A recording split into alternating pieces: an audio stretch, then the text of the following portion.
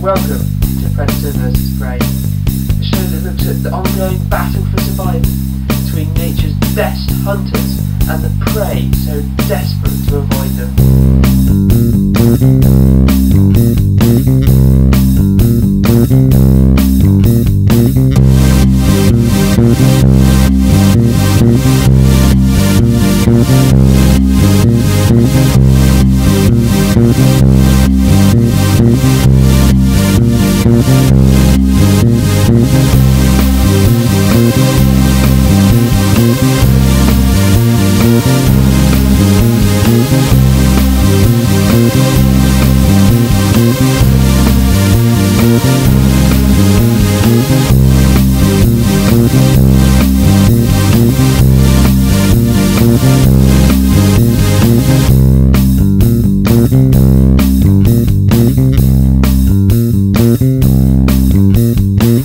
Hello again viewers, and welcome to episode 4 of Predator vs Prey.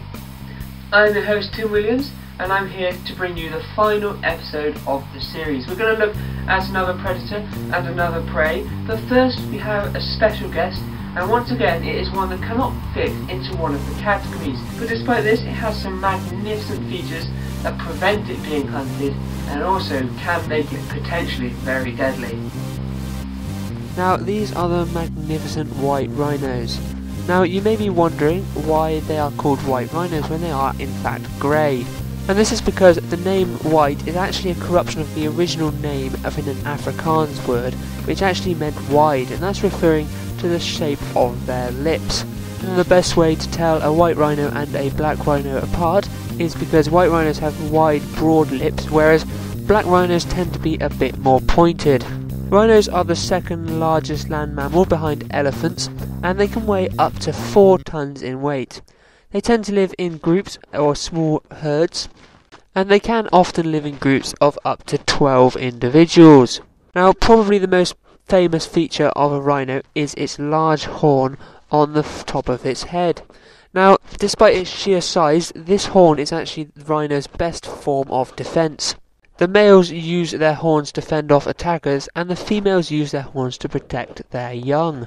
And because of this excellent defence mechanism, the rhino has no natural hunters in the wild. However, its horn is also its downfall. The horn is made of a substance which is similar to what makes up our fingernails.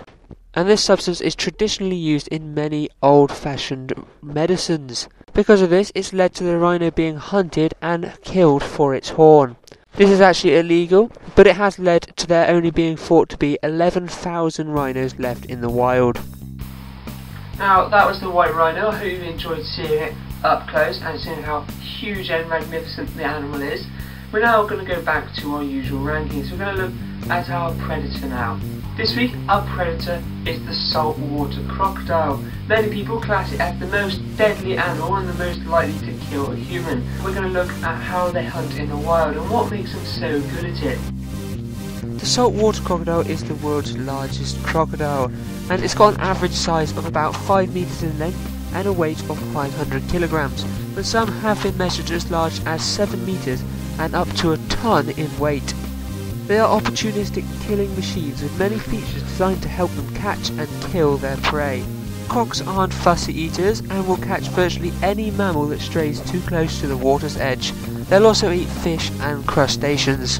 Now, the first of the crocodile's features that help it be such a great hunter is its very strong tail. Not only does this help it swim, but it also means that when it's lying at the edge, as you sort of see it now, it can propel itself with immense speed towards the prey and catch it by surprise.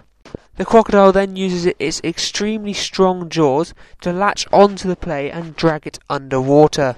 This is done to drown its prey, and the crocodile is able to do it with its mouth open because it's got this valve that means that it doesn't end up breathing in or swallowing any water. Now, if just dragging it under isn't enough to kill the prey, they also have a technique called the death roll. And what they do, whilst they're grabbing their prey, they'll basically twist round and round and round, basically like a barrel roll, and this will break many bones in their prey's body. If this happens to break the neck bone, it will probably result in death.